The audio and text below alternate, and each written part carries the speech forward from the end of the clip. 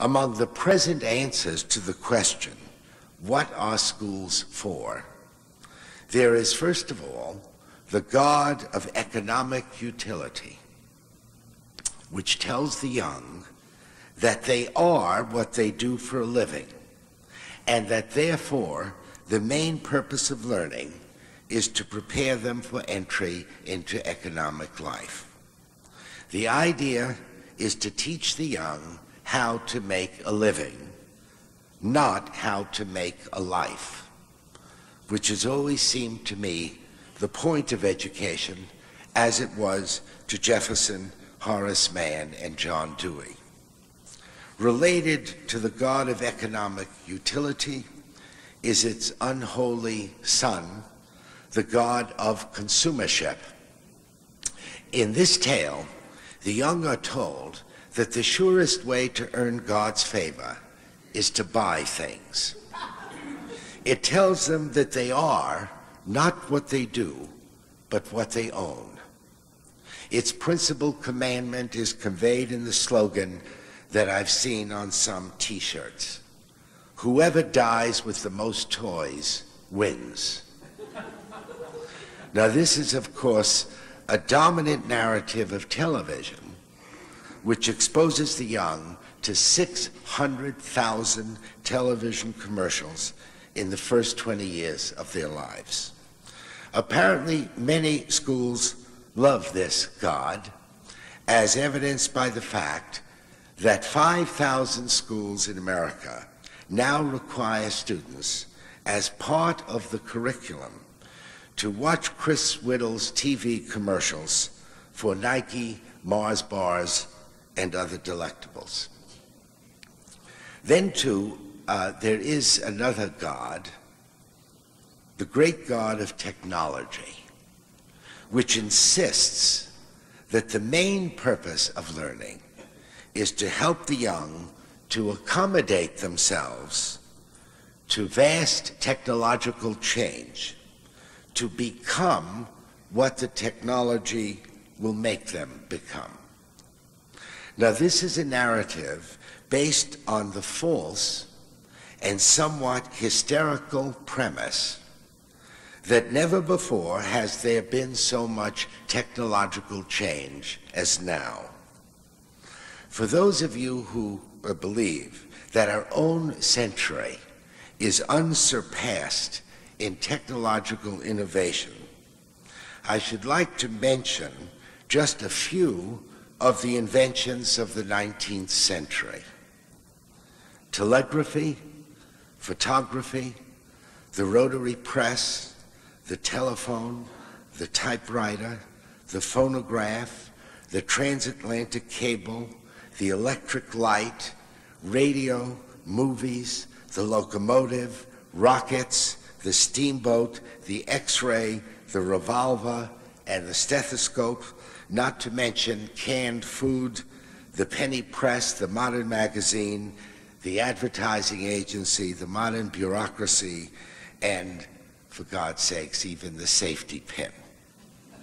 Now, next to this, the information superhighway, email, and virtual reality do not seem to me to be so stunning and disorienting, and it puzzles me why so many intelligent educators have lapsed into a gee whiz mode about technology.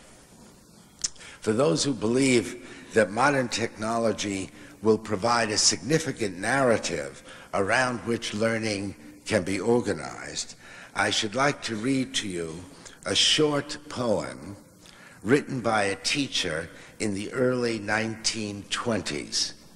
This is the poem. Mr. Edison says that the radio will supplant the teacher.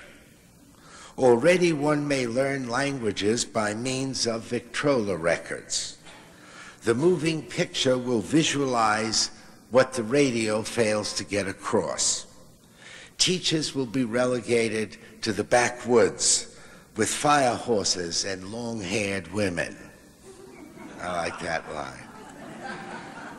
Or perhaps shown in museums. Education will become a matter of pressing the button. Perhaps I can get a position on the switchboard. Well, I don't go as far back as the introduction of the radio and the Victrola, but I am old enough to remember when 16mm film was to be the new god of learning, then closed-circuit television, then 8mm film, then teacher-proof textbooks, now computers. Like the teacher who wrote that poem, I know a false god when I see one. I must also mention here the rise of still another god, which goes by several names, including the god of tribalism and separatism.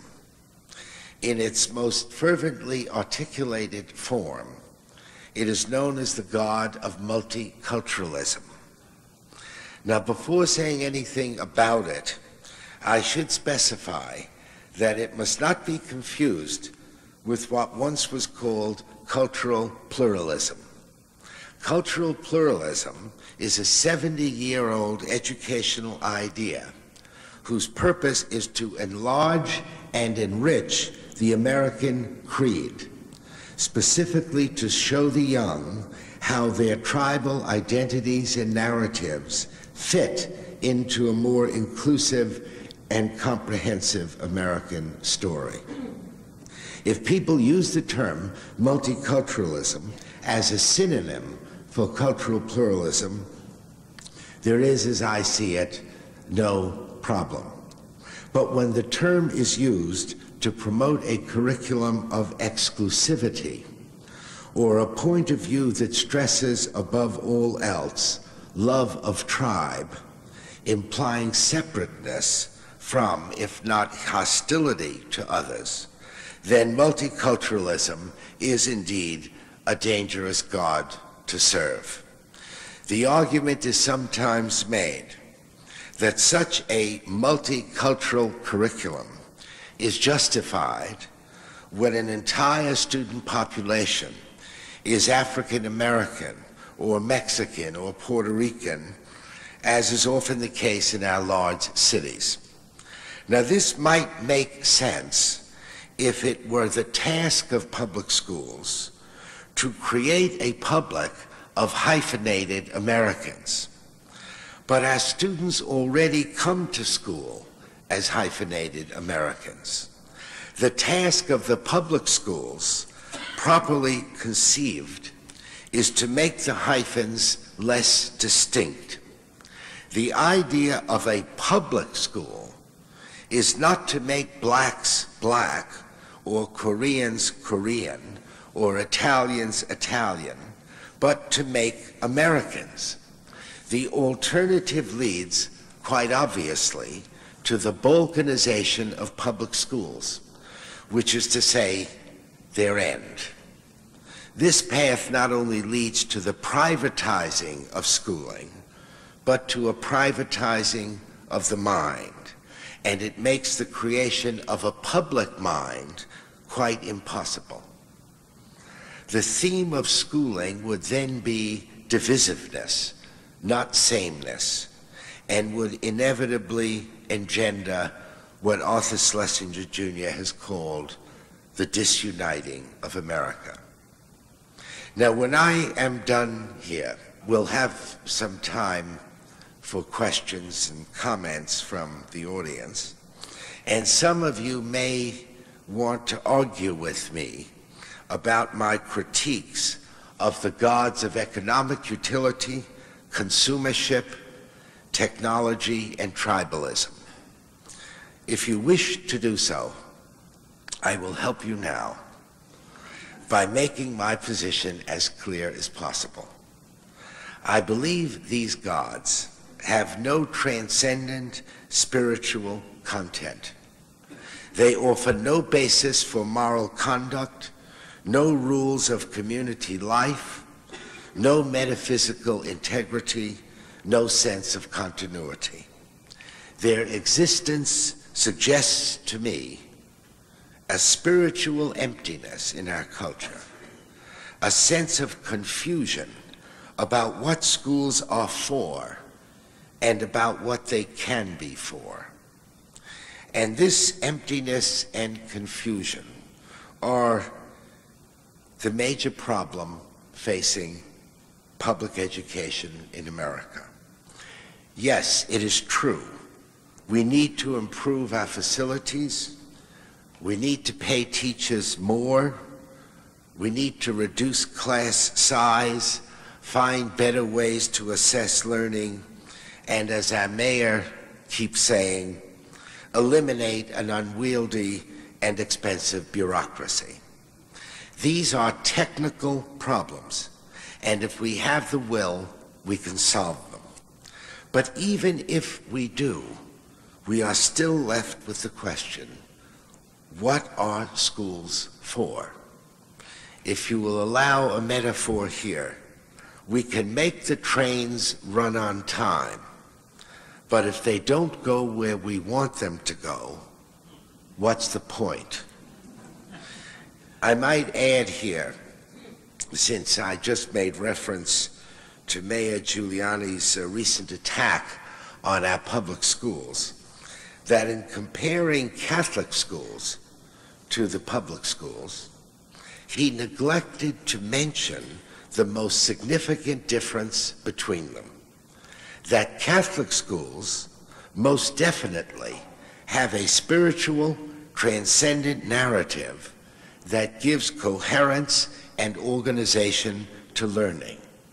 The public schools do not.